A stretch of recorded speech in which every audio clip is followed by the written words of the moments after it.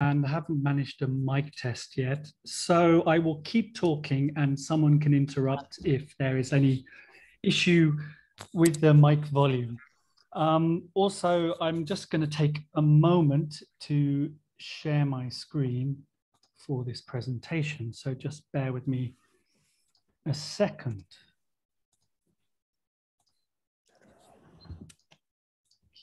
Okay.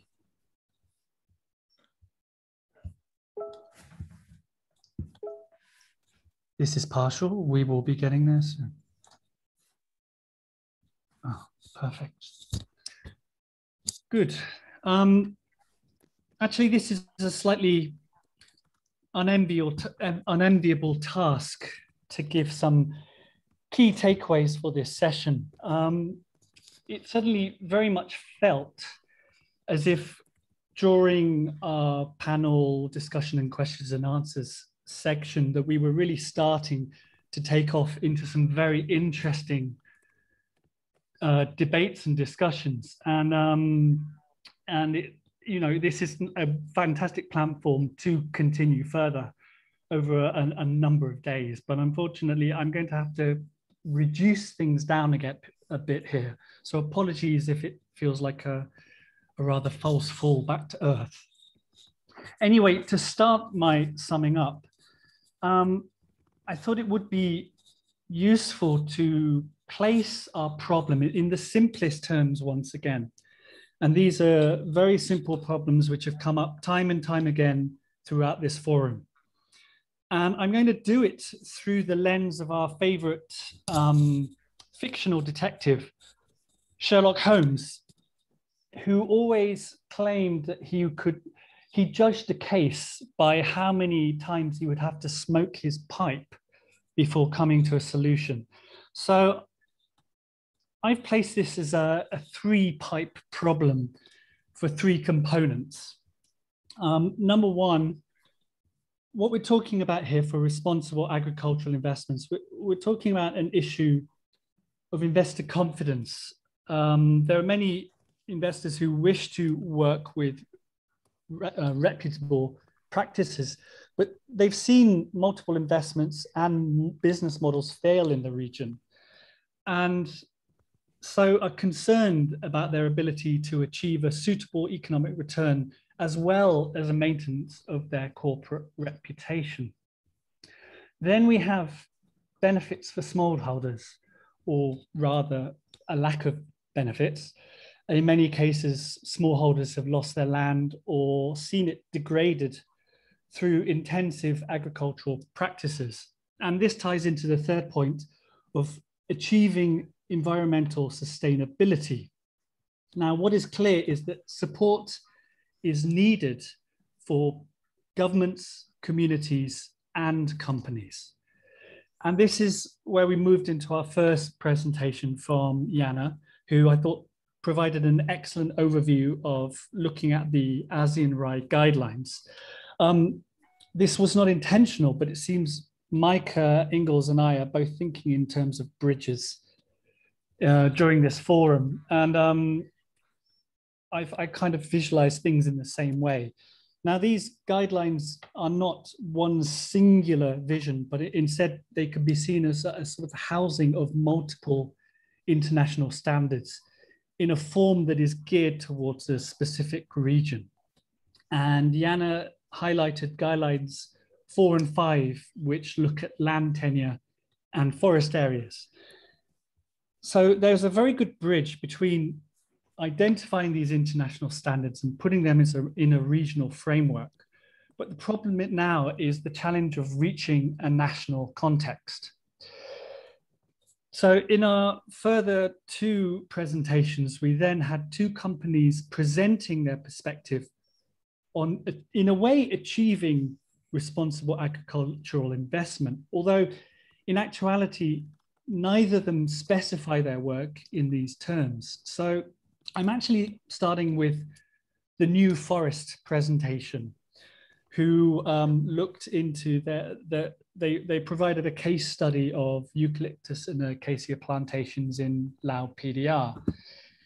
And they've got very clear CSR policy in place to look towards international standards like FSC, FPIC, IFC, excuse me for all of these acronyms. And the challenge for them is how they can manage operations at the local level in order to achieve these international standards. And even though they're not directly incorporating the RAI guidelines, I think there is still a very important role that could be played in finding a way to implement these guidelines at the national level and help them support national, subnational, and community actors work with communities, work with companies.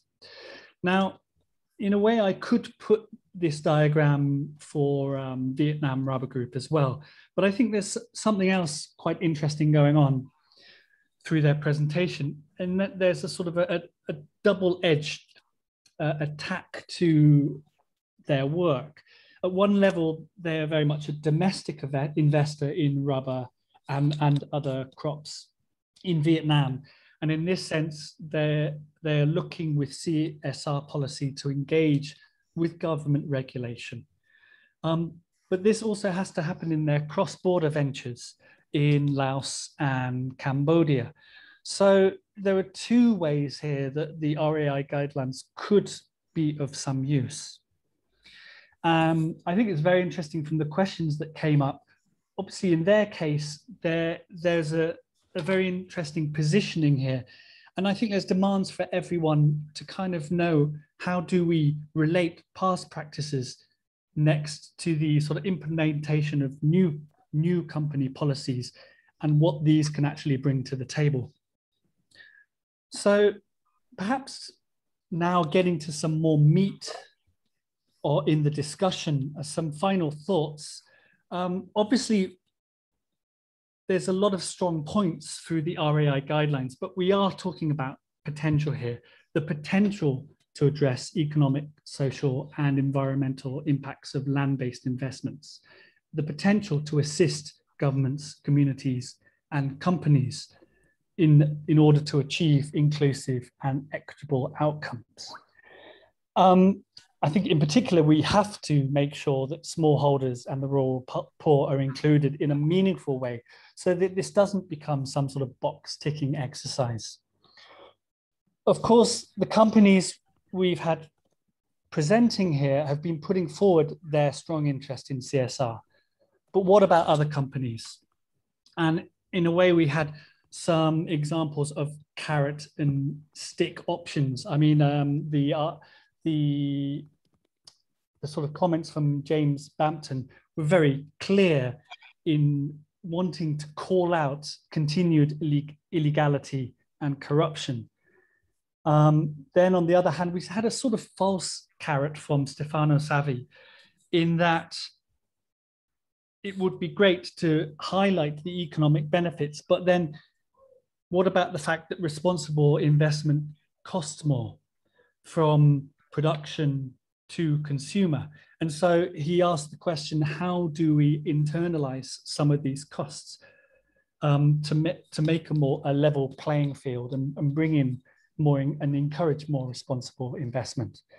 And then as a final point, I think we have to look to the comments of Vicky Bowman, which were also taken up through the question from U Shui Tin about the price of political instability.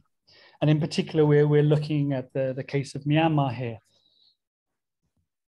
There may be many companies wanting to act in a responsible way, but how can they do so when they're faced with a very uncertain political situation, as we can see in Myanmar?